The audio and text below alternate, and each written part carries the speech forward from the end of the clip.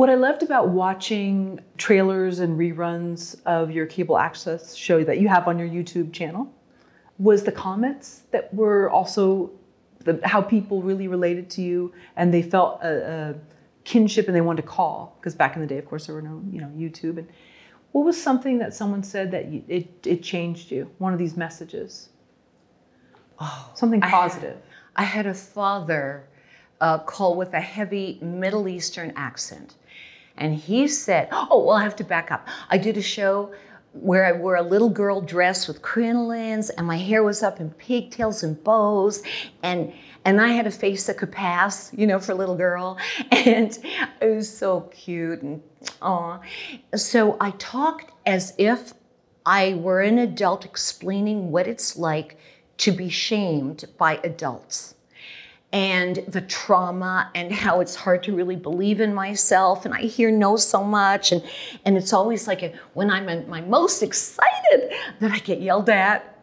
Oops, I forgot to watch, and how it makes me like shrink into myself. And I don't understand when I'm being hit, like what I could have done and how I'll do it better. I don't know what I've done, but I'll do it better. I'll stop, whatever. But I did it all with comedy, because my comedy wellness brand was started back then. I just didn't know it was called a brand, So this man said, when he watched my show, and it was like 22 minutes, it made him understand what his children went through when he yelled at them and when he hit them. Oh, wow. And he was determined to change it. And I knew that it's hard to stop doing a show, even though it doesn't pay you nothing, when you get calls like that. And also, okay, so I don't know what, like 25 years sober at the time. And I'm at a meeting, I'm speaking, and a woman follows me in, and she said, can I talk to you? And at that point, I'm like, is this about my ex-husband? Oh, no, this is happened a few years ago. Because women have stopped me to tell me, oh, don't ask, dash and dying, don't ask. Anyway, so she said, no, I just need you to know that my husband and I used to watch your show while we were on crack. And then one day we said, we should try a meeting. And they've been sober ever since. So it's like I planted the seeds, and I did it with comedy, because that's how I like to learn. I like to laugh. I don't want to be lectured. If you can make me laugh, you have me, And you wrote the book that now will be it'll be adapted into a movie called Traumaland. When you wrote the book, it was all comedy based as well? You were trying to make light of a serious situation? Yeah, but I was too angry and resentful to make it really funny at first. I needed to release a lot of that. Like I said, release the commas. But then the shorter it got, the funnier it got. I was trying to make a comedy wellness reduction sauce. Just bring it in to just Condense it. Yeah, and the screenplay, that's where I call it a comedy, just a dark comedy, because whenever it gets like heavy, there's a big laugh right after. I don't want a stressful movie, and because I'm able to make it funny, it was just a matter of like, what actually moves the story along and what is the funniest. That's what remained. And then you get your actual, because we do, in the movie, we flash back to my parents in Poland and my most disgusting and pathetic alcohol years. And although there's nothing funny about the Nazis, my mother and father, especially my mom, she had a way of, like, this is me. Ma, did you just make that up? And she'd say, yeah. And I go, oh, I have to write that down. That's how she was. And so we use those little gems. And my sister, who we talked about, who, we are not close, did say something that almost made me like belch. She said, she thanked me for the writing the book. She said, it brought Ma back. So she read it over and over again just to make my mother come alive again. Though my mother was so in my head, it was kind of hard. Ma, me, there's a difference of a vowel, you know? So it was kind of hard. Yeah, she has a very distinct voice, which is why casting the movie is going to be interesting. I wonder who's going to end up playing Manya, because this darling Holocaust survivor who's so bright and adorable, and she was really my inspiration.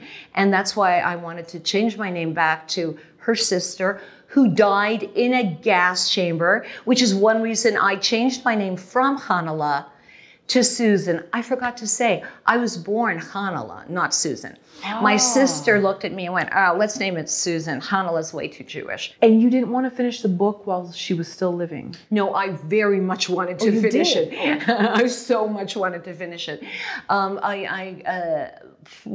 She gave me the finish. We were alone in the hospital, but I won't go there because I will definitely cry and give away the important scene. So I'm wondering if you can talk about how many times you've pitched the idea for Traumaland, and what was the response, and then why now? I don't think I would have finished the script for Traumaland had I not had this track record with Elvis and Nixon, starring Michael Shannon and Kevin Spacey, and people talk. I used to say Kevin Spacey and Michael Shannon, by the way. If they don't know, it won the Tribeca 2016 Centerpiece. That's like the prize. So based on that, I was inspired to do this, to finally finish it. I've been working on the screenplay since the book came out. Oh, trying to adapt 2006. That. Oh, it's had so many, 700,000 drafts. So, not really. But it just felt that way. Mm-hmm. Yeah, no, there's a lot of drafts, but just starting over too. And what I would do is I would take like master classes, screenwriting. I'd watch Film Courage. I'd get tips. Oh, thank you. Absolutely. And especially when it came to writing a synopsis or summary, I would watch your channel. Oh, thank you. You're welcome. Thank you. And as part of that work, we integrated, so and actually used. Absolutely. So, and here's what happened. Other people seem to believe it too. Like, wow, you wrote and you co-wrote and co-produced Elvis and Nixon. Now, the truth is that I had been given this offer that if I could complete a really good script about the meeting when Nixon met Elvis, I could actually perhaps get it produced. So I had a deadline. So for 30 days, first of all, back then, this was about 5 years ago, six years ago maybe. What I did was I had to order the DVDs from Netflix to research this meeting that Elvis had with Nixon. I didn't know anything about it. So I saw all the people who were there talk about it. And one of the guys that I saw was Jerry Schilling. And he said he was there for the whole meeting. And I went, and the whole trip and everything. It was a really interesting story. And I also read Priscilla Presley's book, and that changed everything. That gave me motive. And so I thought, I got it. I don't want to write a screenplay about dead Elvis. Boo-hoo. You know, I liked Elvis. I don't want to write, that's a tragic end. So what I did was I had just written 2 screenplays that I never even bothered pitching because I thought they were getting produced and it fell through, that were buddy flicks. And I went, I'm going to do it about Jerry. And that's how I came up with the idea of how to format the screenplay and everything. So I wrote the screenplay, and then Cary Elwes wanted to direct it. And then he added a little bit and became one of the co-writers. But I'm the one who fleshed out that story. I'm very proud of it. So I'm glad that we're able to use that to get us to the next level with Traumaland. That's why I finished it, because I had a feeling that people would pay attention to a produced screenwriter. Elvis and Nixon took you 1 month to write? It was a challenge? It's a 1 month challenge? Well, I think that all in all, from when I started the first page, Yeah, it was a month. And we had a director at the time, so I would send him my pages every night, and I found that was helpful too. Oh, Yeah. so he was almost like a sponsor, like accountable. Yeah, Okay. every night. Nice. I Wow. couldn't take a day off because Ryan was expecting a page or two, and I was inspired. Plus, I found out I really love putting words in men's mouths. Okay. Get in there. Stay in there. Use them. So I enjoy writing for men's roles, and so that was like more fun for me. Like I said, I'd already warmed up on 2 other screenplays, and I felt like I knew Elvis. I was already doing Elvis songs, like in my band. I sing "Suspicious Minds," and I was born the day Elvis got his first gold record, and he recorded "I Want You, I Love You, I Need You." Is that the way it goes? I'm dyslexic. It's one of those. It's all of them, but not necessarily in that order. So I think that as a fetus, I heard Elvis, and then my parents never had air conditioning, so the windows were open in the summer because I was born in April. Okay. And so I think I was born into Elvis. And so when it came to writing him, and also I had the Elvis impersonator behind me. Sure. I really, really, really want this badge. And so I enjoyed writing it. It was actually so much more fun than writing about the Holocaust and alcoholism. I cannot tell you. Did you watch a lot of reruns or tapes or whatever? You know, like, I mean, YouTube was, when were you writing this? YouTube wasn't around then? This was 2011. So YouTube was around? Yeah. But it didn't have any, YouTube did not have anything on this meeting between Elvis and Nixon. Interesting. Maybe a couple of videos, maybe a couple. But I had to, I had Netflix at the time, and they had the DVDs. the DVDs from the National Archives. And also, I heard that the most requested photo of the National Archives was of Elvis and Nixon shaking hands in the Oval Office. So it's like, okay, so that became like a big part of it. And with the dialogue, when you went back in for revisions, were you cutting a lot of it down? Because you know how Elvis had a very specific way he spoke, and so did Richard Nixon. Oh, we had a lot of different drafts. I kept writing it, and then what happened was I never knew if it was going to get produced. Even though I was being paid option money, you don't know. It could have gone away.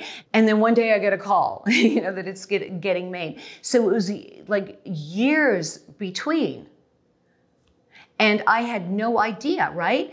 But about three years maybe after I wrote it and totally given up, except for the option money, I decided to submit it to a film festival, the Page Screenwriting Festival. And I got notified after submitting that there were 5,000 entries. So I stopped checking the emails. And then one day I get a phone call and they say, "Aren't you interested that you've made it into the finals?" And I'm like, "But I'm blocking your emails now because it was spam." Like, no, we were trying to get a hold of you to tell you you've been in the quarterfinal, not quite, I can't even say if quarterfinals, semifinals, finalists, whatever, however it works, again, dyslexia. But yeah, we made it into the top 100, and we didn't win, but it was a finalist. That script. And I'd been working on it the whole time. So that's, not with the other 2 guys, that was just mine. But I did put their names on it because I had to. They at one point did put in a word or 2, I guess. So I gave up on all of that after the thing didn't win and didn't touch it again. And then I got the phone call that Kevin Spacey's been cast and the movie's a go.